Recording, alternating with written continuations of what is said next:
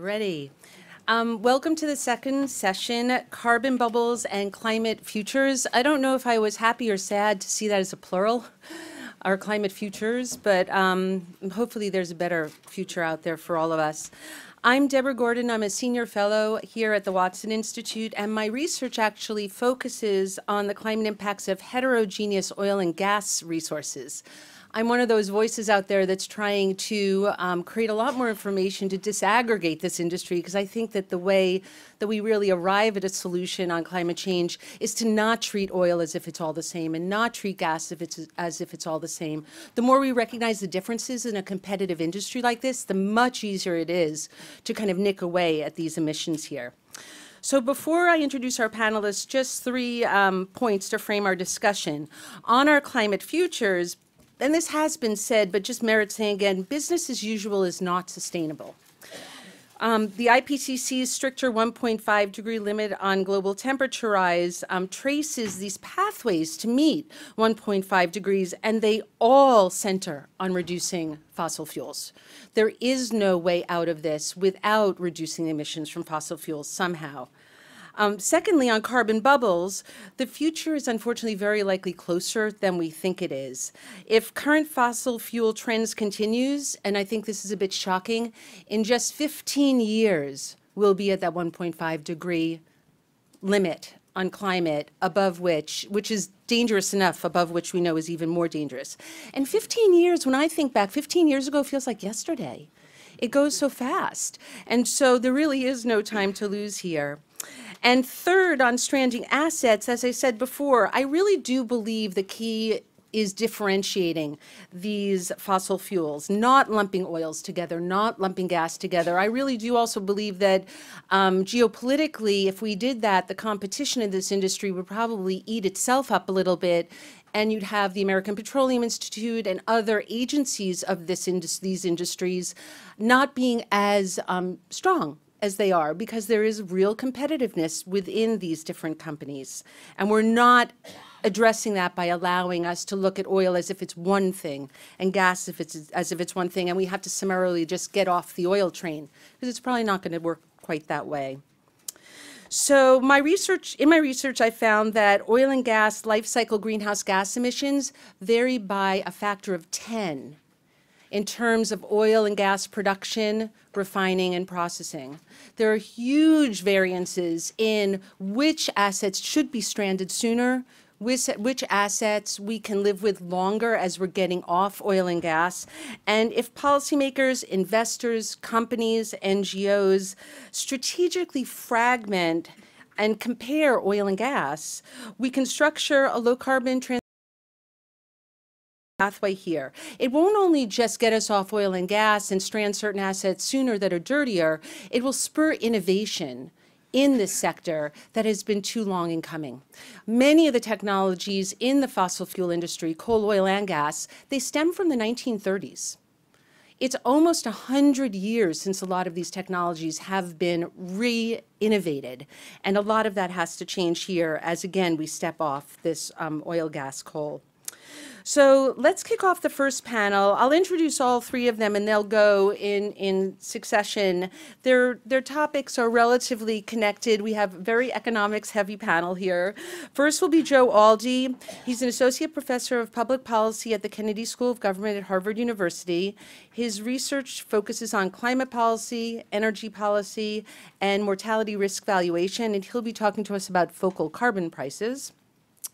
Then we have, I think we're in order, Marcelo Ochoa, who is an economist with the Federal Reserve Board in their monetary and financial market analysis section. And he'll be talking about the price of long-run temperature shifts in capital markets. And last will be Vienna, Armon Rezai, who is an associate professor of environmental economics at Vienna University of Economics and Business, and he will talk to us about stranded assets in fossil fuels industry and the capitalization of climate risks. Joe?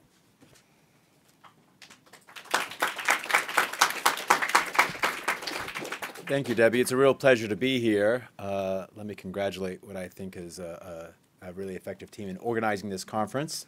And I really enjoyed the first conversation and the panel before this. When I think about climate change, Debbie noted, 15 years isn't that long. We go back 27 years when the international community first came together and said we need to do something about climate change at the 1992 Framework Convention on Climate Change. Then the goal was a somewhat ambiguous goal of wanting to stabilize greenhouse gas concentrations in the atmosphere at a level to prevent dangerous anthropogenic interference with the global climate. And there was a lot of ambiguity in that goal. There was also a lot of ambiguity in how we might, around the world, implement that goal. And a lot of the international negotiations has been around both the goal and trying, because we can't really compel in international negotiations, nudge countries to do more to mitigate climate change. And over time, we've seen a call to limit warming to no more than 2 degrees C or well below 2 degrees C, and now concerns about wanting to limit warming to no more than 1.5 degrees C. And a lot of that is motivated by our concerns about climate risk. And a lot of that, the first panel this morning focused on these climate risks, how they are reflected in an impact in our daily lives here in the US, but it's also important to think about this around the world. I want to shift gears a little bit and think, though, about when we think about the impacts of climate change, to think about what I would call carbon risk. What does the prospect of meaningful policies to mitigate climate change have on the value of assets, capital, the decisions that we make at businesses, the decisions we make as individuals, that are all part of, hopefully, a meaningful, adequate response to the climate change challenge? And part of that gets to the question then about sort of how do we think about driving the changes in that behavior? How do we get businesses to change their investment decisions, to source lower or zero carbon sources of electricity, to try to invest more in energy efficient technology, change their long-term strategies and where they make their investments that reflects what they think will be the incentives coming from public policy? Because as President Paxson noted this morning, the externality here is challenging. There's very little incentive for us as individuals or for businesses to internalize that externality absent a meaningful crafting of public policy. And in recent years, there's been more and more discussion.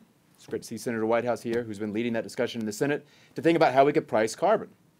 And whether that is through cap and trade, as we've seen in some parts of the United States and some countries around the world, is it through a carbon tax?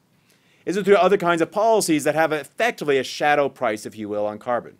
And by shadow price, I mean it may not be explicitly saying, here's the price on carbon that your business has to face, but you realize that the policy is changing the incentives for how you use carbon-intensive technologies or power, and why it is in your economic interests to start to find and source lower and zero carbon alternatives.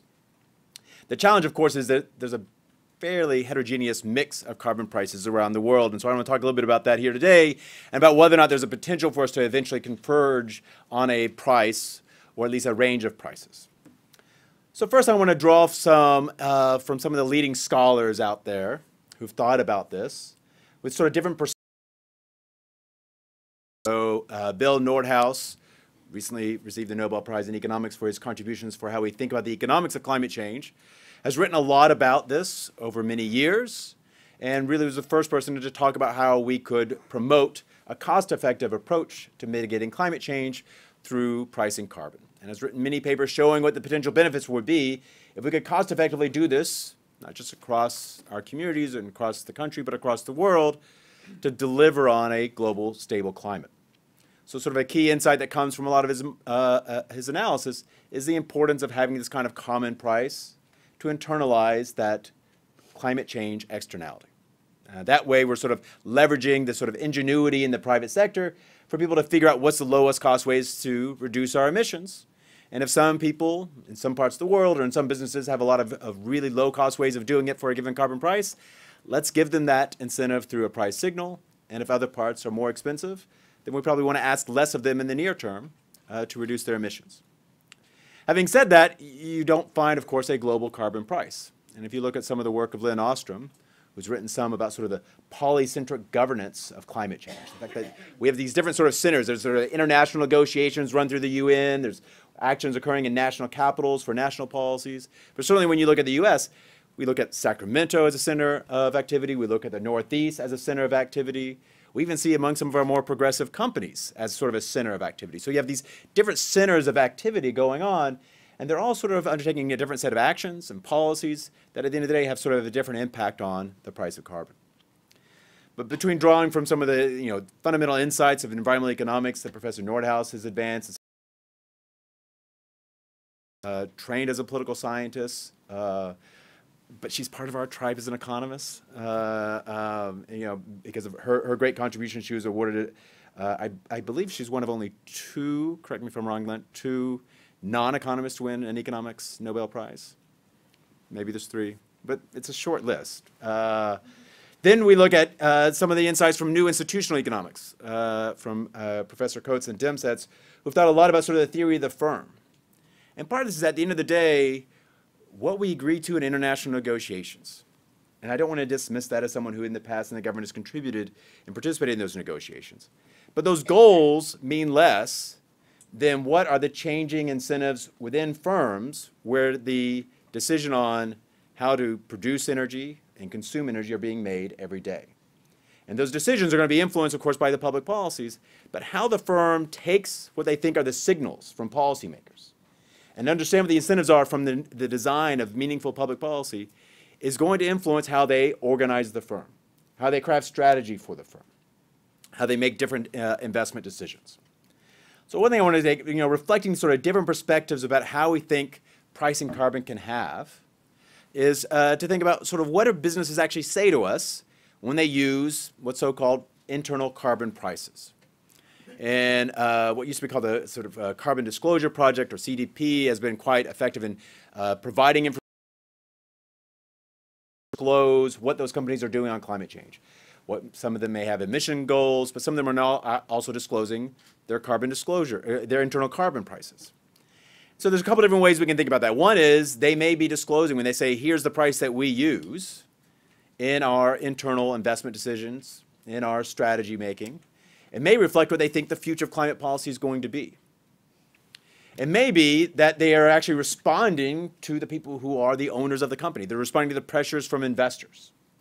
And they may say some of this, we may sometimes use the term sort of activist investors, trying to get companies to be, say, a more progressive, more focused on climate change. And maybe that some of the investors in the firm have a long-term plan to be in the company. That when they think about why they make investments, they care about the long-term returns, and they're concerned about what maybe a changing policy environment, what a potential changing in carbon risk could mean for the value of the firm. There's also the less charitable interpretation, which is this is greenwashing. That this is a company saying, oh, we do X, Y, and Z because we care about the climate, and they're just trying to change the conversation because they don't really want to do something really ambitious. Maybe they want to say to the regulators, no, you don't have to do much. We're actually taking actions now. But it's always to try to actually, if anything, sort of weaken the prospect for more ambitious climate policy.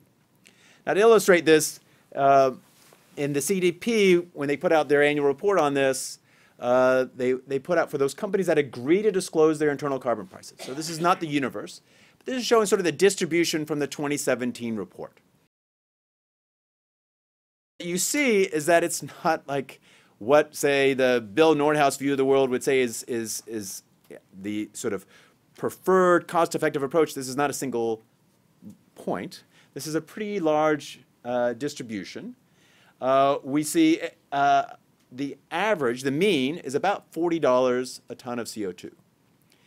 Now, one thing that's kind of interesting is that is about in line with what was the social cost of carbon, which I'll return to in a moment, the social cost of carbon that was used in the Obama administration for valuing the damages associated with emitting another ton of carbon dioxide. But part of it, too, is that you see there's this tremendous variation. And some of that depends on how they're using this. So Microsoft is kind of on the lower end of the range here at about $10 a ton. But it's a real $10 a ton. They actually are using this as a kind of internal tax in the company. The monies then get put into a fund to help invest in sort of clean energy and energy efficiency projects. Others are more like a kind of robustness check on investments. Right? So ExxonMobil, which is actually near the right end at about $80 a ton, it's really a kind of sensitivity analysis of if we're going to undertake this development of an oil and gas field, do we think that a really aggressive climate change policy would affect whether or not it is in our interest now to undertake that investment? And there's a question about whether or not at the end of the day, they're really changing their investments. Although I've had conversations with representatives in the oil industry where they say, we don't want to say which investments we abandoned, because we actually sold some of those assets to other people. Plans that we change. In a case, I was in a conference just about 6 weeks ago or 8 weeks ago at Harvard Law School, where someone from ConocoPhillips said, we actually abandoned a project and we sold off that asset because of what the internal carbon pricing analysis said about it. But there's tremendous heterogeneity when we see this in the US. We see this around the world as well. Now, I think if we're going to be successful in tackling climate change, though, it's going to be useful if we can try to converge on a price. And part of that is that not just because I'm an economist and I want to try to realize a Bill Nordhaus vision of the world of sort of a common carbon price and drive cost effectiveness, but I think it's important from the political economy, and I'll get to that a little bit at the end of the talk as well, that in order to get ambitious action here and around the world, to be able to do something sort of comparable across countries, doing something comparable across industries, is going to be important. Now, some of the candidates are, one, we could say the least cost carbon price necessary to limit warming to 2 degrees C. Okay, and one reason why I say this is that you can go to the 2015 Paris Agreement, which actually makes a reference to, and Timmons made a point of this in his talk at the beginning, that what has been agreed to in terms of the pledges under the Paris Agreement is not sufficient when we look at what a least cost path to 2 degrees C would say. I mean, they're really wonking out in these international agreements now when they're making reference to least cost emission scenarios that come out of the IPCC, but the language is in there and saying the pledges aren't doing enough. We need to think about a least cost path. A second might be, in part because this actually informed a lot of the regulatory analysis that the Obama administration did from 2010 through 2016, say, let's look at the damages. What are the damages of emitting another ton of CO2? Which conversely means, what are the benefits if we actually reduced that ton of CO2? How should that inform our public policy? And this is something which has also been worked on in collaboration with Mexico and Canada, and that other countries are thinking about using as well. The current administration is using a value that is dramatically lower. If you wanted to get into it, we can talk about that a little bit later.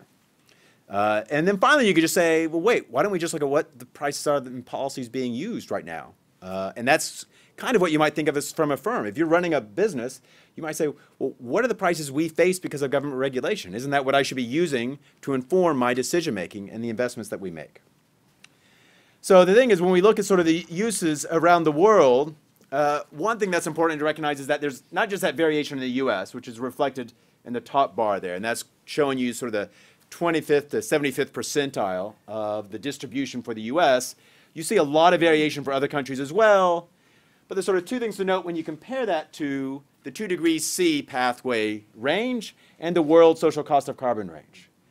First is, no one really has companies using internal carbon prices consistent with the 2 degrees C pathway.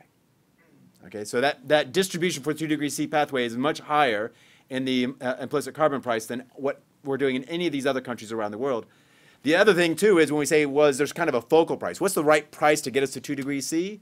The modelers tell us, well, it depends on how you get there. And there's a lot of different prices, and there's actually a lot of distribution about that. Likewise, over the social cost of carbon.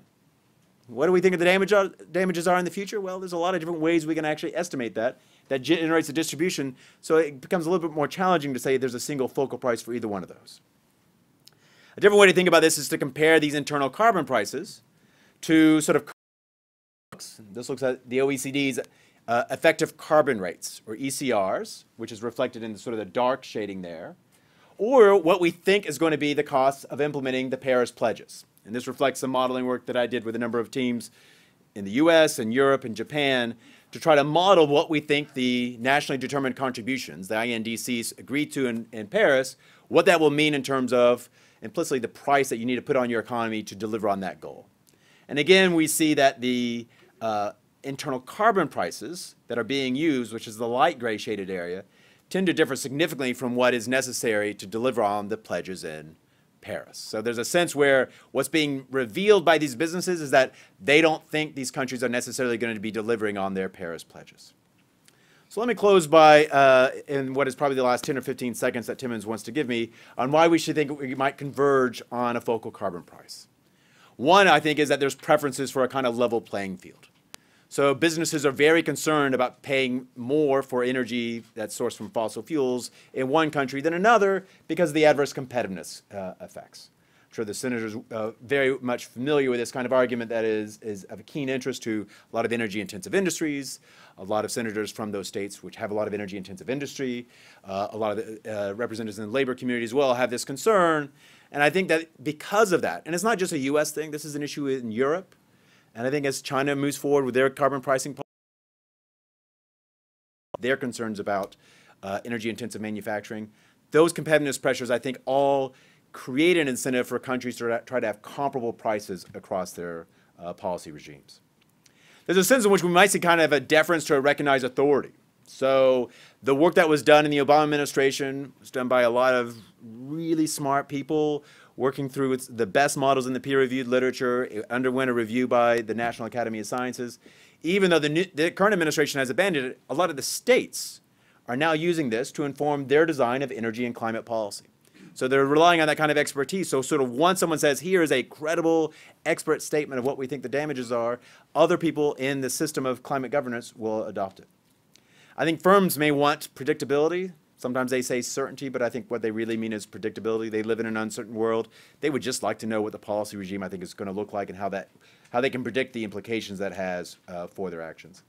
On legal liability, so long as we don't get a sort of credible national policy, which we've been sort of working for some time now, we're seeing lawsuits that are proceeding in the legal system that may start to focus I think, companies' attention on what they may need to do to avoid or minimize their legal liability in the future. And that may also create a kind of focal point for this. There may be ways we use a Clean Air Act that would do this. And then, of course, if we had, say, an economy-wide carbon tax, that would serve as a very strong focal point and really guide then a lot of the investments, the innovation, et cetera, towards that. So it's a pleasure to be here today. I look forward to the conversation with the rest of my panelists as well as the rest of the conference here today. Thank you.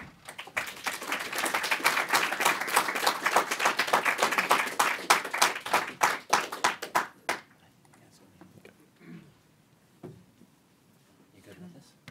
Yes.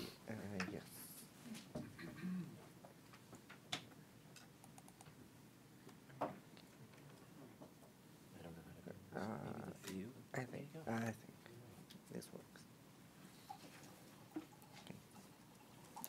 Okay. First, let me thank Deborah for the introduction and the organizers of the conference for the invitation and the opportunity to talk here. And I'm going to be, my discussion will mainly refer to the paper Price of Long-Run Temperature Shifts in Capital Markets, co-authored with Ravi Bansal and Dana Kiku. And as the disclosure says, everything I'm going to say is just my views and do not reflect anything the Federal Reserve or the Board of Governors is thinking. So it's just me. Blame it on me. Okay? So, as Joe was saying, one key input to implement a climate change policy is a price on carbon. One thing that we can look at is at the social cost of carbon. And as economists, what we have been using to get a number for the social cost of carbon has been usually integrated assessment models. But there are many uncertainties about the inputs we introduce into these models. Like, for instance, we are not sure exactly what the damages of climate change is doing to the economy. We're not sure how to discount these damages. So what I'm going to argue today in my discussion is that we can get information from asset prices about the costs of fluctuations in temperature on the macroeconomy, and that can also give us some guidance about how to design these stochastic general equilibrium models that combine the climate so we can get some measures, reasonable measures for the social cost of carbon. Let me start talking about climate change and the macroeconomy. What do asset prices can tell us about the effect of climate change on the economy? So basically, in economics, what we've had has been like two approaches. One approach has been this bottom-up approach. Then and William Nordhaus has been the one that started this, which mainly is what they do is they start looking at the consequences of climate change on several outcomes at the micro level. So for instance, you can have health, labor supplies, social unrest, and then kind of aggregate these effects and say this is the impact of climate change on the economy. An alternative approach has been looking at from a different perspective, reduced form approach, which mainly looks at time and cross-country variations in temperature to try to get a sense of what is the impact of temperature fluctuations on aggregate outcomes such as, for instance, GDP growth, innovation, investment. And there has been some work done by researchers, even some work that we've done where we've looked at the cross-sectional relationship between temperature fluctuations and economic growth. And we find like short-term fluctuations affect negatively economic growth across the world, but it's easier to identify these effects in developing countries. So some people might say, well, countries like the US are not going to see these effects of climate change. So in this paper, we take an alternative and a different approach, which is we base our analysis on a reduced form model, but instead of looking at national accounts, which mainly reflect it's a measurement of things that happened within the period that was this measure. Let's say like GDP last year measures what happened with production last year. We look at equity prices. And that was alluded in the first session as well, because equity prices have this characteristic that they show us expectations about what the future is going to bring. So for example, specifically we look at what we're trying to get is what investors are thinking climate change, how investors are thinking climate change is going to affect the economy in the future. And it does not only embed investors' expectations about the effects of climate change in the future, but it also embeds like their attitudes towards the risk of climate change. So equity prices are also going to be able to give us a sense if investors are thinking that. And so let me share some lessons that we get in our paper from equity prices. So what we do is we use data on portfolios, and we form these basic 25 portfolios because they are mainly used in financial economics. And these are comprised of firms that are listed in the main stock exchanges. And what we find is that when we look at valuations of companies, we find that the valuations of these companies, the prices, the equity prices, tend to decline in response to higher temperatures. And quantitatively, what we find is that a 1 degree Celsius increase in temperature might bring down the value of the stock market of about between 5 and 10%, which is relatively large. We also find that when we look at, if we decompose the fluctuations in temperature between short-run fluctuations, let's say within a year, and long-run fluctuations that are more persistent and prevail within like several years, we find that this low frequency component is the one that is driving this negative relationship. So we're thinking it's not that one day it's hot and then investors are moody, or one day it's cold. It's not, there's not like a behavioral channel here. So it's probably reflecting more like a macro channel and more related to climate change. And the third thing that we find is that when we look at these different portfolios, there's a pattern. So let me show you this in this picture. So in what we do here is in the x-axis, what is plotting is what is the sensitivity of these portfolio returns to unexpected changes in temperature. So as you can see, most of them are negative. So that means that's consistent with the negative effect on valuations. So returns, these firms tend to perform very badly when temperature is suddenly large. But there's this difference in the exposure to temperature. And as you can see, in the y-axis, you can see the risk premium on these portfolios. So what this is telling you is that firms or portfolios that are more exposed, so those that have whose values or returns decline more pronouncedly with temperature, for those, investors require a high risk premium. So it's not only that investors are thinking that higher temperatures are going to affect the economy in the future, but they're also going to command a higher return. So that's increasing the cost of capital for these companies. In sum, what we find from all these experiments is that firms' equity prices can give us a gauge of what are the consequences market participants in financial markets are expecting climate change to affect economic growth. And there also, we can get a sense that investors' perceptions of this increased risk of these high temperature scenarios with low growth are there. And that's why they're commanding a risk premium for holding these assets. So how does this help us in this debate about the social cost of carbon? So in our paper, what we find and what we explore is that this empirical relationship between equity valuations and climate change can give us one restriction on what are the sensible models from which we can compute this social cost of carbon.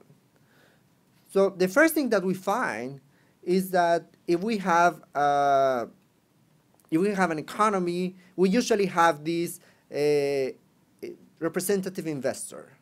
And this representative investor has this utility function. And this utility function is going to be important at the time of computing the social cost of carbon. And what we find is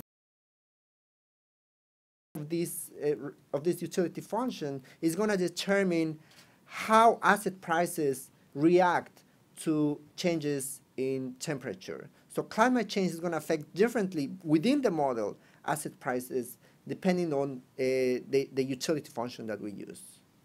And for example, what we find in our paper is that if you have a typical log utility function, which is the one, for instance, that used in the DICE model, you see that if you have an increase in temperature, asset prices are going to go up. So that's the opposite effect that you see in the data. We also find that if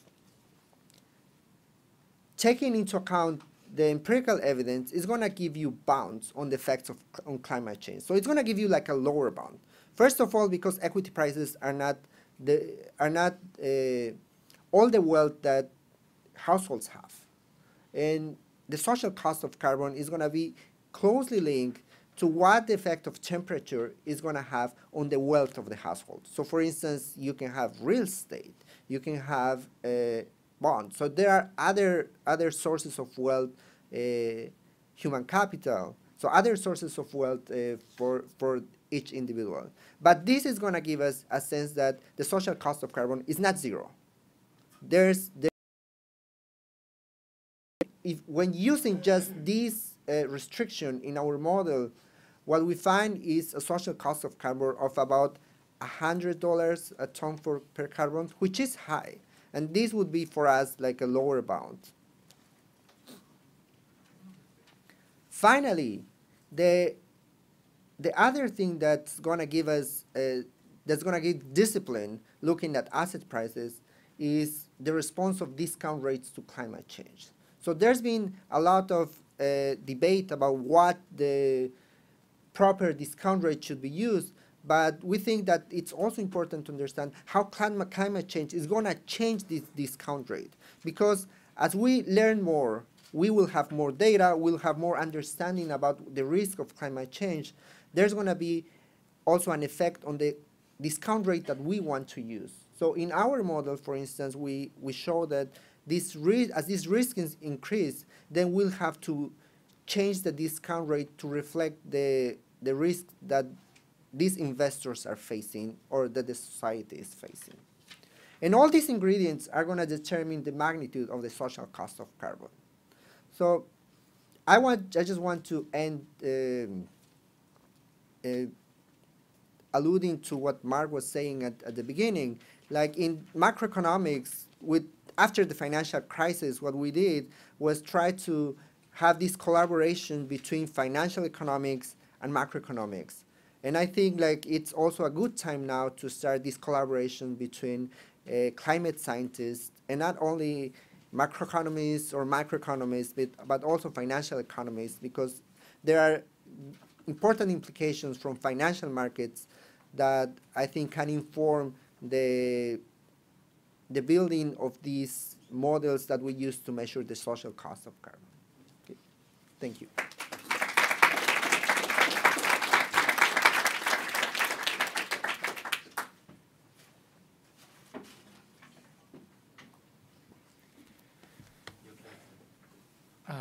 I think I'm okay. You're going to show me the minutes, right? Good. Yeah. So.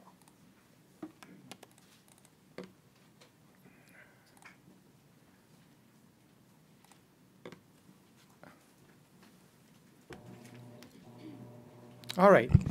So thank you very much for the invitation to be here, especially to the organizers. I think Timmons gave an excellent introduction to the topic of climate change and the depressing aspects of current trends.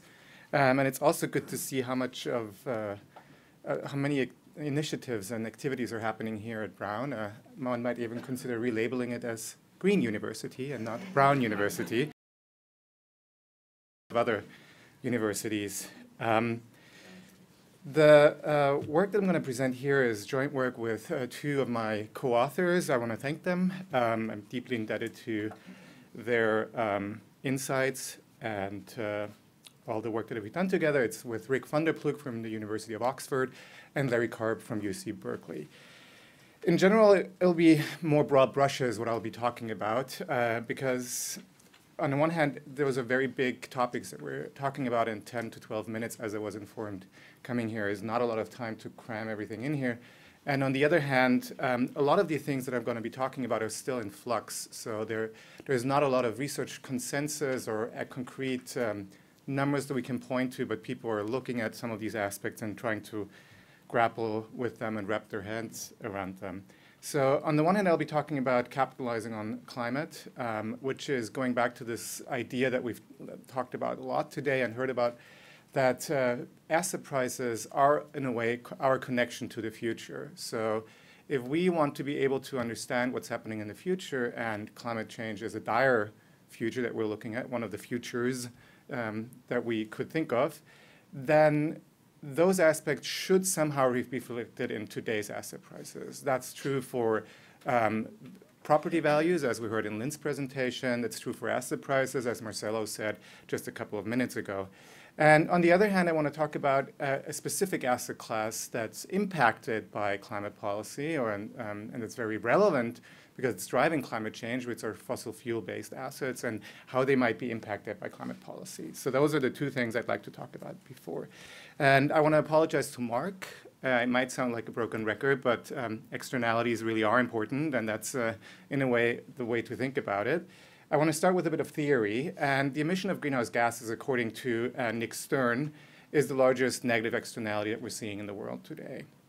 And if you want to think about it in welfare economics terms, then internalizing these externalities or this externality by using carbon prices like Joe said before, there are huge efficiency gains in the surplus that we can reap. So moving the economy from an unsustainable business as usual, which really isn't an option, towards a low energy, low carbon, or better, carbon-free future, there's a lot of efficiency gains that can be realized, and they're up for grabs. And the question is, how do we distribute them across different people in space and across different people in time?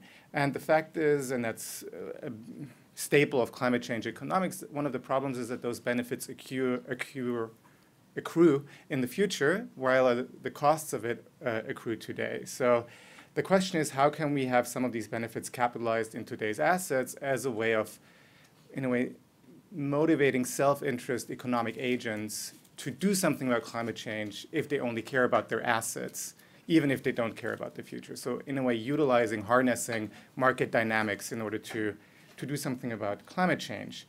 And the direction of these changes are not quite clear. That's some of the work that I did with Larry Karp. It can go either way. It's also going back to what Marcelo said, that there is the question of how do interest rates respond, which might sound a bit obscure to people in this room. The economists might understand what I'm talking about. But that's one of the aspects where there is not, I think there are a lot of more research is needed, both theoretical and empirical, to understand how do asset prices really respond to climate policy. Now, for one asset class, the answer is undoubtedly negative. So, as I said before, fossil fuel-based assets and industries, they will certainly take a hit if climate policy hopefully comes forcefully and comes soon in order to stay within the 2 degrees, and the window of opportunity is closing fast, as Timmons showed to us in his introduction. So that's why I want to focus most of the rest of my time on these assets. One takeaway message that I'd like you to remember as you head out for lunch is that you should forget about peak oil. So in the 60s, 70s, and 80s, if you think about limits to growth, a lot of the discussion was about peak oil. There are scarce resources. Those will be the limits to growth. What we find, unfortunately, is that those predictions didn't pan out the way we thought initially. It would have been great if there was peak oil. It would have been great if there had been peak oil 20 years ago. Climate change would not be as an important issue as it is today. And we are very resourceful in finding new carbon, in finding new oil, and finding new gas. The shale gas revolution in this country is one big example for this, that there is a constant new supply of things to burn and put in the atmosphere, which is limited. So it's not the supply of fossil fuels that's limited, it's our disposal capacity that's limited. We don't know where to put the CO2 that we generate by burning fossil fuels.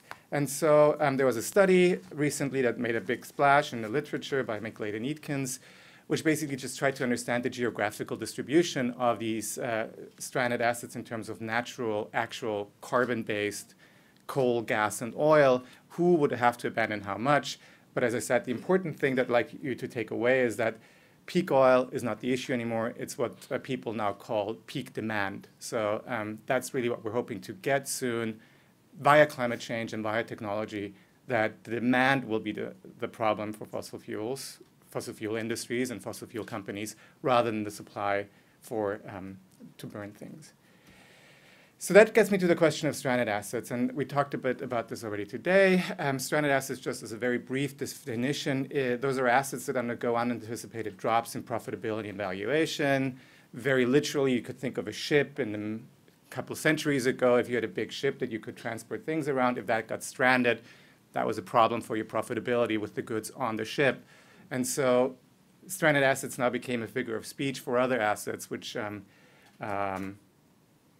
suffer these losses in valuations and liability, and valuations in drops in valuation and profitability. And I think that's very interesting. What Joe alluded to is that there's some discussion about turning these assets into liabilities as well. So not just reducing the valuation, but actually reducing it to a point where it becomes a liability. And there's, I think, a very interesting branch within legal studies which tries to look at something called loss and attribution. Can you somehow get the hold of people who are causing these actions through the externality and make them liable for their actions?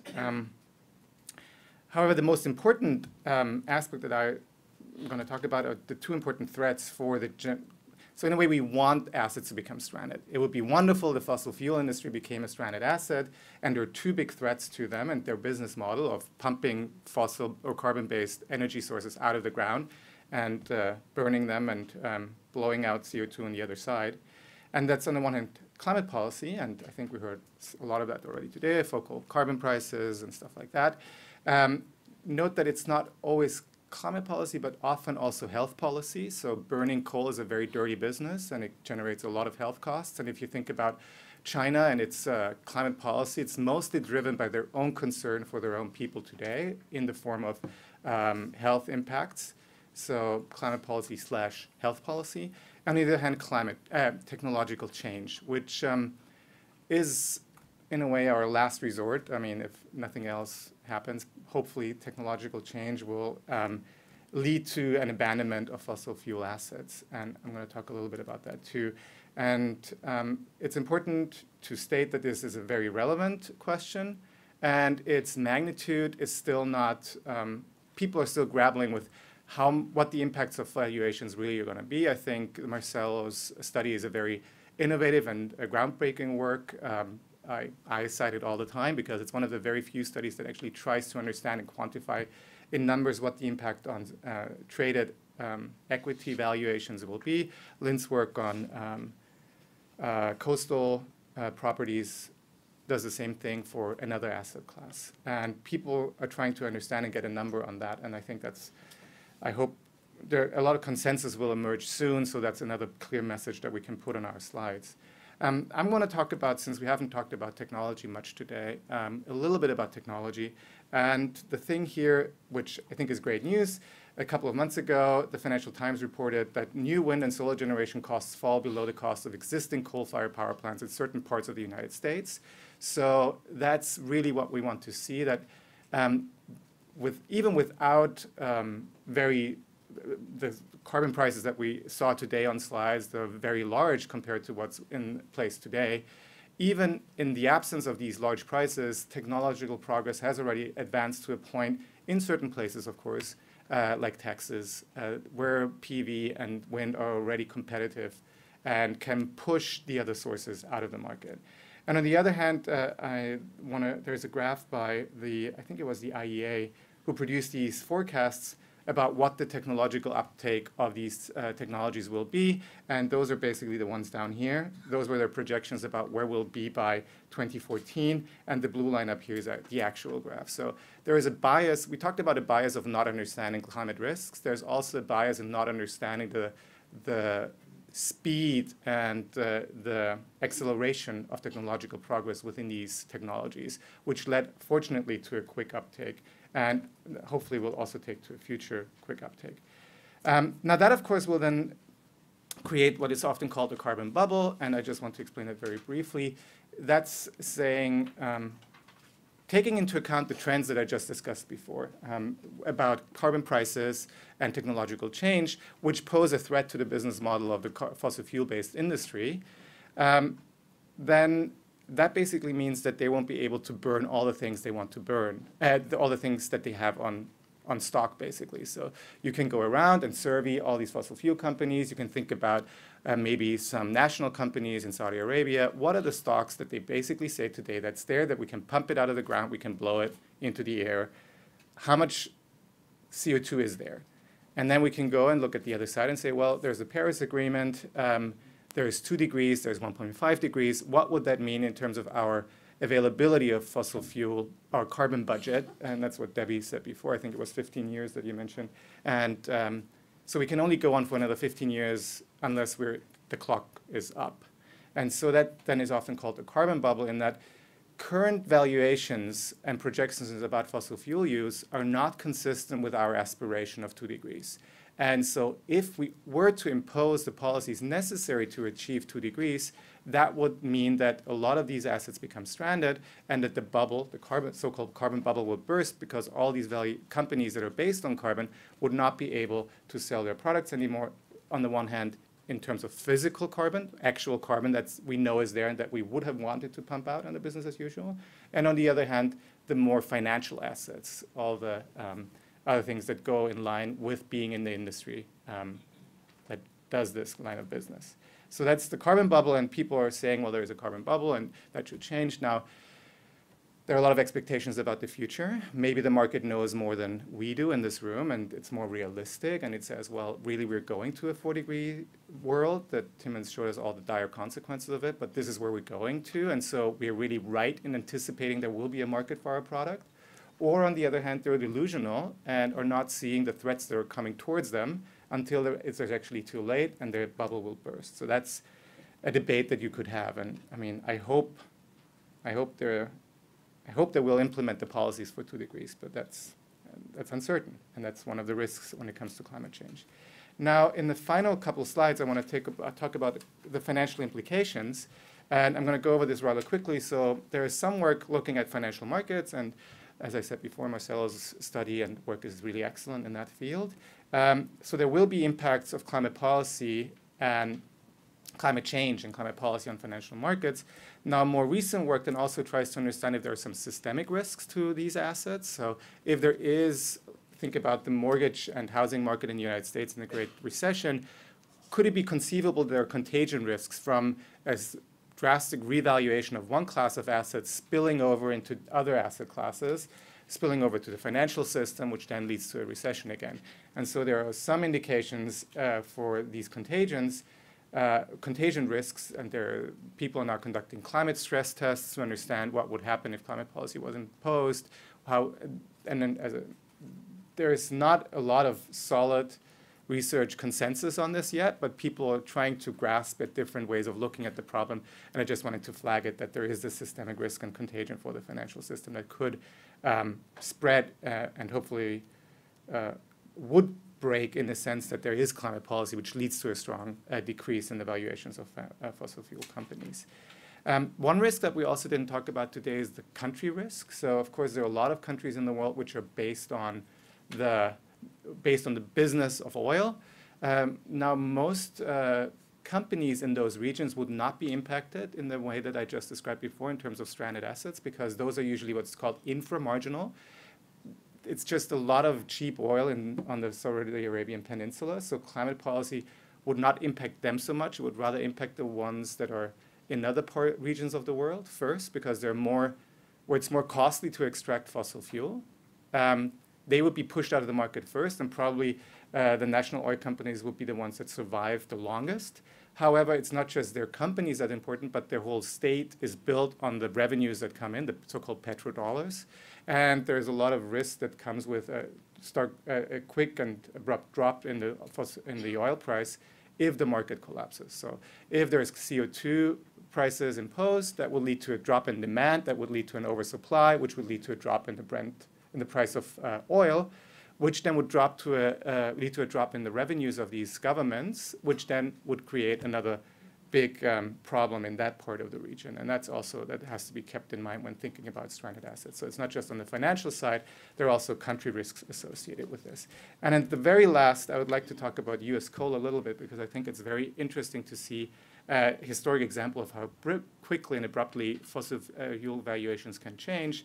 There was a chairman of Arch Coal quoted in the Wall Street Journal in 2011, and that's based on a study by the Columbia Center on Global Energy Policy, which basically, where that chairman was quoted saying, I actually think the next decade for coal is going to be one of the best decades we've ever had. Note that was 2011. That was shortly after the Great Recession. People were hoping that there's an uptick in economic output. The economy was recovering. Coal should have recovered together with steel production. However, what really happened is, due to the innovation in the shale gas sector and some other aspects that we can talk about later, that's very, very fitting for the coal industry of the United States. The reaper is coming for them. 5 years later, if you look at the market valuation of them, is that they lost 99% of their market cap because their market broke in, and that nobody wanted coal anymore. Gas was much cheaper. So, most importantly, in the electricity sector, companies shifted from coal towards gas, which led to the fact that there was no business opportunity for these companies anymore. And within 5 years, 99% were wiped off the balance sheet. So it's interesting for two things, or two aspects. First, people didn't anticipate it, so there were not really rational expectations in that sense. And on the other hand, once it happened, it didn't happen slowly over time, over a couple of decades. It happened within a couple of years and was very quick. So I think that's interesting. And so I like to call US coal the canary in the coal mine, because we're the first to go. And here are the quick takeaways, and I don't think I really have time for that, so I'll just leave it up. And thank you all for your attention. Thank you.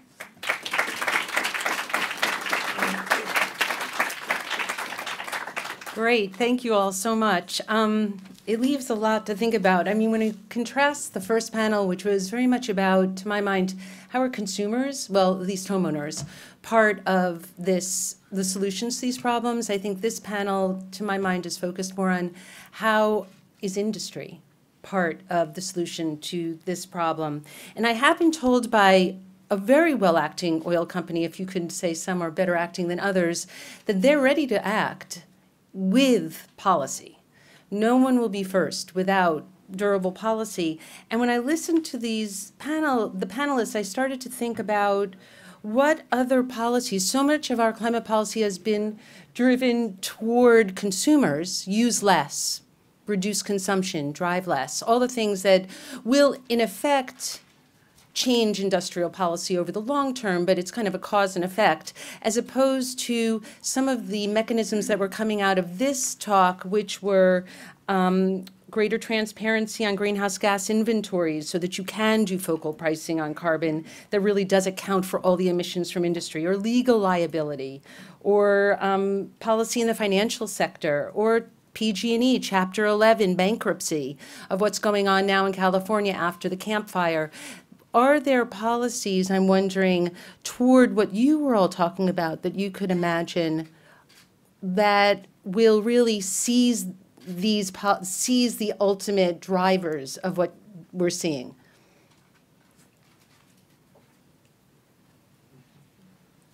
So I like a carbon tax. But I have to say that because I'm an economist. But I do actually think there's a way to craft a carbon tax that navigates the politics. I think we have seen public policy in the U.S.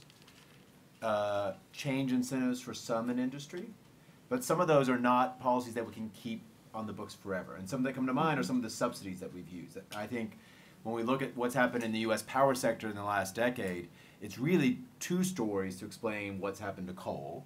Part of it has clearly been the fracking and natural gas, and dramatic collapse in natural gas prices that makes it very attractive to the power sector. That's probably about 60% of the reduction in CO2 emissions. But about 40% is the big push out in wind and solar. And that's because we've been subsidizing those technologies. The challenge is those subsidies, when we first put those on the books, they didn't cost that much. But when you're actually building a lot and you're still subsidizing it, it starts to add up. And I don't know if it's, for one thing, I have a concern of, is that, are we really targeting our subsidy dollars effectively?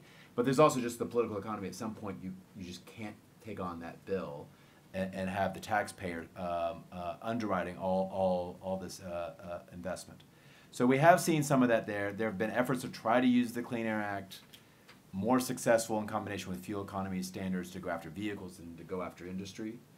But what I look at is that in the long term, when I look at what's happened to the U.S. energy economy, there are a couple of really important changes that mean that the traditional definitions of industries have changed, than how we crafted the Clean Air Act in the 70s, or the energy bills that promote appliance efficiency or promote vehicle efficiency.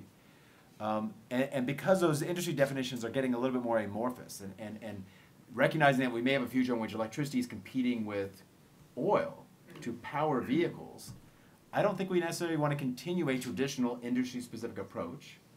I also think there's some risk with our continued approach, like say the subsidies, that's very much technology-specific. And I think that's why there's something very appealing that says, I don't know exactly what the answer is in terms of reducing our emissions, but I want to create the incentive for some really clever entrepreneurs, some really progressive companies, anyone who wants to make a buck, to go out there and to do it. And to be able to do something like a price on carbon that just says, go be creative. You know, it's the thing that's the reason why economists keep sort of pushing on this.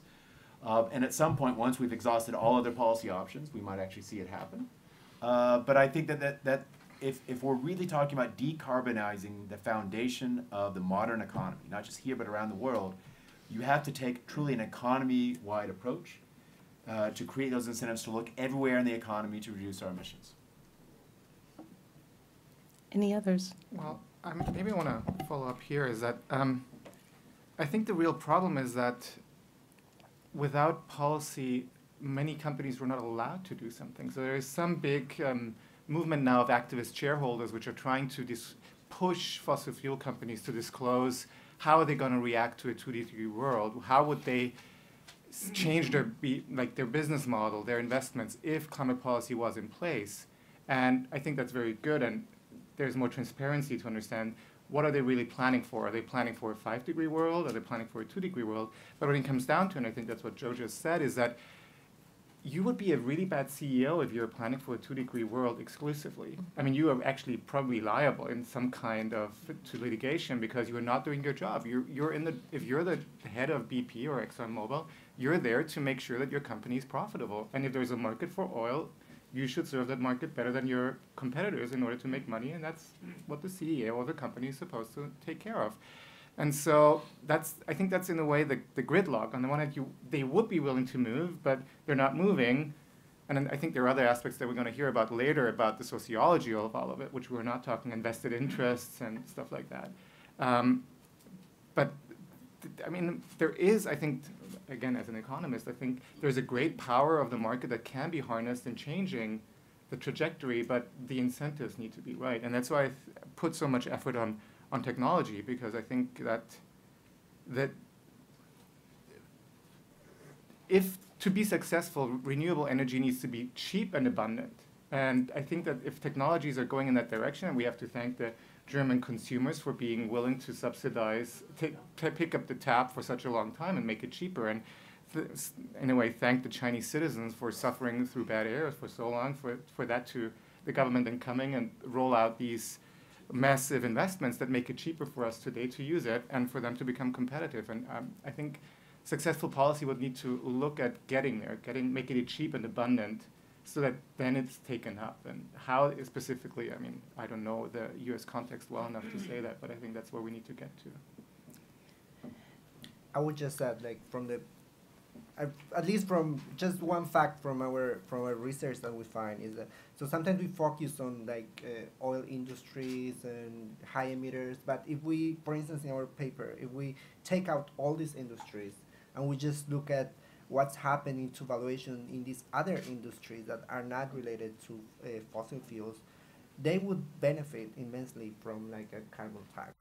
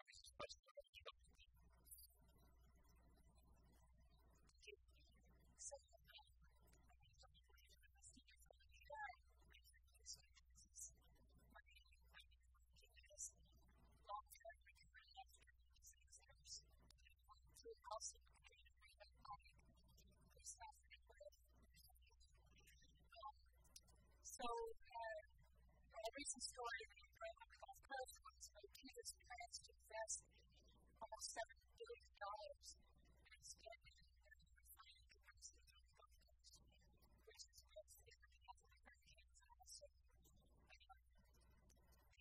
international and in fact the actual site in the off the base and the focus of most samples in this majority of some of the so we really sit on the nexus of cities and languages of the cycle of things climate change. But the fact is that this would be what communities do with a bunch of people who are aware of that and can be received where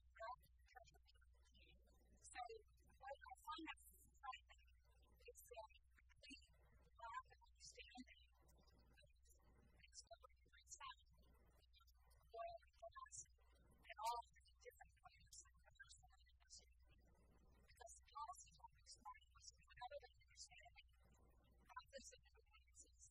what we all rely on, I guess, to be having someone else that they need to be playing.